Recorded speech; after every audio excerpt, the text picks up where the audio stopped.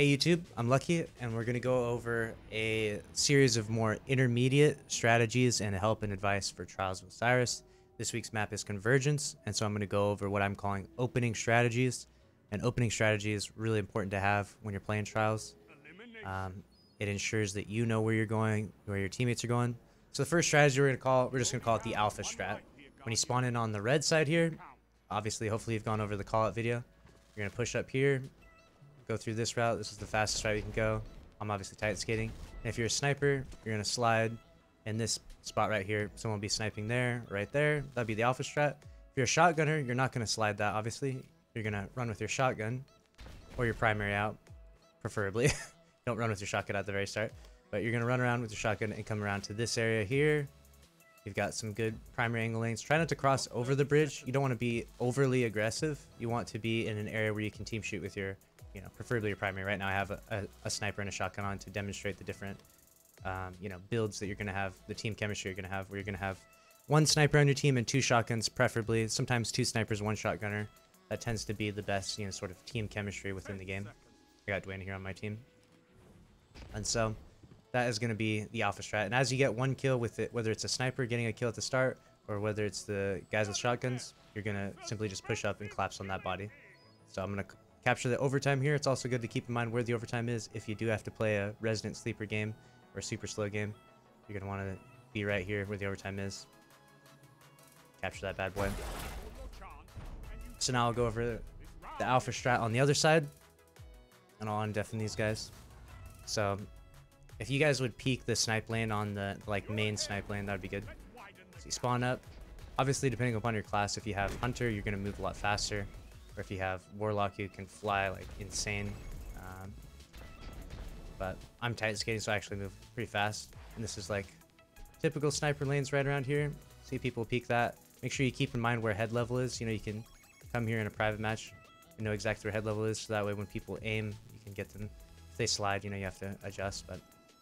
And then shotgunners obviously don't really want to peek that lane. You're going to have your primary out around here. Hand cannon, auto rifle, whatever it may be. This is going to be your main strategy. This is the Alpha strategy. And the next one is called the Ape strategy. So now we got the Ape strat. These are the two main strategies for this map. This map has kind of just two main lanes. So it's like there's not a ton of different variety of strategies. So for the Ape strat, we're going to cut a hard right here on the red side.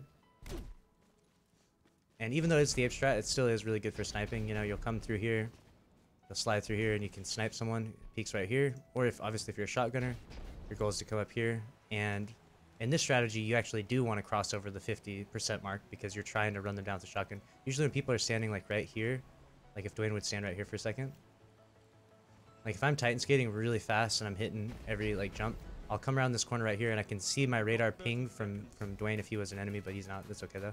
And then I'll just slide right here and I can usually shotgun melee them right here. So this is the ultimate Ape strat. I'll often do this strat, but I get a little bit tired of it because sometimes they can back that a little bit and wreck you with that. So that's the Ape strat for this side. I'll show the Ape strat on the other side. Uh-oh, Dwayne disconnected. Dwayne internet. Dwayne game crash. Alright, so now I'm going to show it on this side. You spawn in here. The Ape strat, if you call that out to your team, if you guys watch this video, or if you want to have actual call outs for where you guys go, it's smart to do. Come through here, slide here. You've got sniper lanes right here. Boom, boom. And then obviously if you have one sniper on your team or two, and then the shotgunners come up here, and then you can see the radar right there. You see how they're right around the corner there? Yeah, they're right. If I were to be firing at these guys, that's exactly where they're going to be. You can read the radar really well. Like, okay, right here I probably wouldn't want a shotgun because I'll probably fall short a little bit. But if they're a little bit on the stairs more, like if they're around the corner on the stairs more, then I might come through here and get them in time. So you can always lead with a grenade too. It works well. Sometimes I'll come up this corner, throw a grenade there, and that'll back them down the stairs a little bit, and that'll kill them. So those are the two main opening strategies that I utilize when I'm doing carries, when I'm playing with friends, running stacked, whatever it may be. We got the Alpha strat and the Ape strat. Hopefully that helps you out, you and your team out. I definitely try not to split up. Like if you were to send two on the Ape strat and one on the Alpha strat, that could be good because you could have someone sniping them off radar, which isn't bad. But at the same time, if the person that's over here while two people are in the waterfall gets killed, that person's body is not going to get recovered. Some warlocks I even saw were flying out of the map back here. you know, warlocks can fly way off the map out here, which is really cool to snipe off radar. Sniping off radar is super strong. I just don't recommend it a ton because when someone dies way far away from their other two teammates, usually you don't recover that body, usually you don't win that round. It's very hard to get them back because people will, once a body goes down, that body becomes sort of territory control and people try to keep that, so that way they have the numbers against you at 3v2. So keep that in mind, and I hope that helps you. Make sure to subscribe if you want more content like this, and I'll see you in the next one. Good luck going flawless in trials.